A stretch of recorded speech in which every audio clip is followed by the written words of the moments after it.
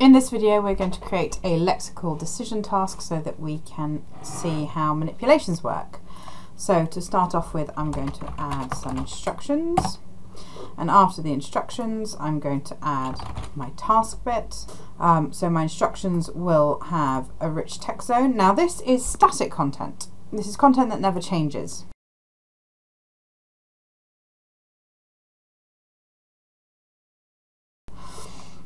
For the task, we're going to have two things. We're going to have a fixation cross, and after the fixation cross we're just going to show a word on the screen, and we're going to want them to respond with two buttons.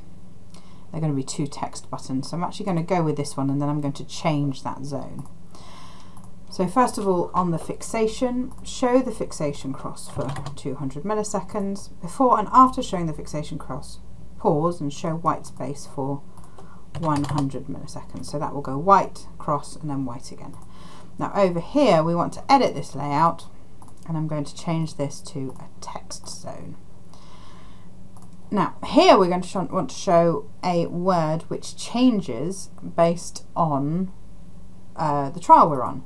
So this is going to come from a spreadsheet, and word list 1.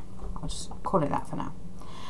And now here we've got two buttons, and depending on, we're going to set these as manipulations because, and I'm going to set, this is going to be a manipulation called button left, and this one over here is going to be a manipulation called button right, which will mean that up in the experiment tree, I could, let's say we've got a word list asking people to categorize farm animals and wild animals. I could have farm and wild here, or I can have wild and farm here, but I'll be able to set that in the experiment tree. Let's set this up as well. Answer. And this is going to come from the spreadsheet. So on each trial it's going to be different. So this is going to come from the spreadsheet. We only want the first response, and that will do. Okay, so that's the task structure finished. Let's upload our spreadsheet. I'm going to download the spreadsheet here first. So here's our spreadsheet. Now if we go back and look at the task structure, we've got display called instructions, and then we've got task. This one's called task, so I'll copy that down. We're going to do 8 trials, 1, 2, 3, 4, 5, 6, 7, 8. In terms of our word list, we're going to have, here you go, these ones are all farm animals and the bottom ones are all wild animals. There, like that. And let's put these in a random order, and I can save that. So now let me upload the spreadsheet, and here it is: instructions, task, word list 1, and my answers.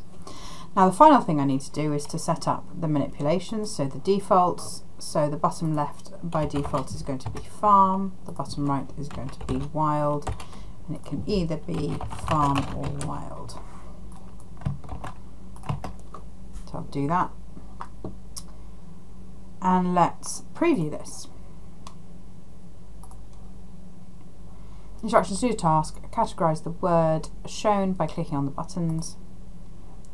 That's a farm animal, wild animal, wild, farm. So let's have a look at let's commit this and look at what this looks like in the tree.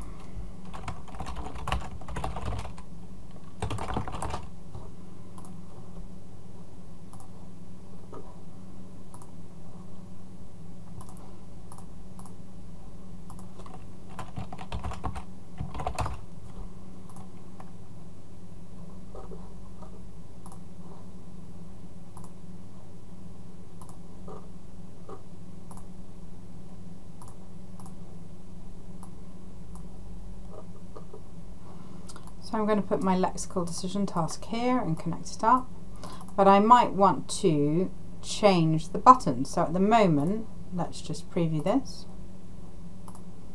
We see farm and wild, because that's the defaults that we set. But what we could do is change that the other way round and do wild and then farm.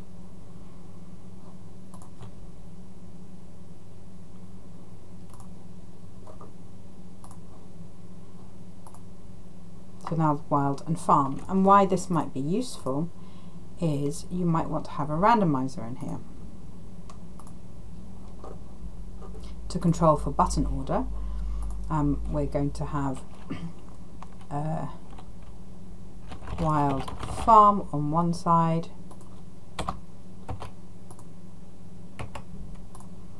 and farm followed by wild on the other side.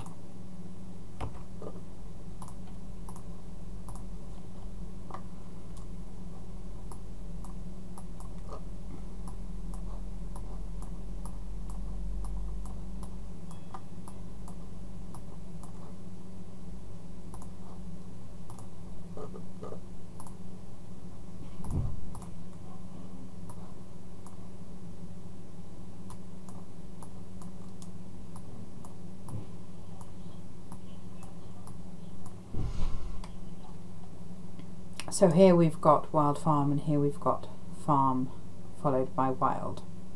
Is that right? Wild farm, farm wild. Yeah, so that's now set up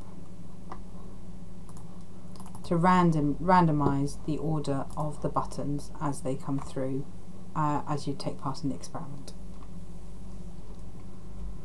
So that's the idea behind manipulations. I hope that's been helpful. So let's see this in action. In this one we've got wild and farm, so that's a wild animal, that's a farm animal. But if we preview it again, we've now got farm and wild.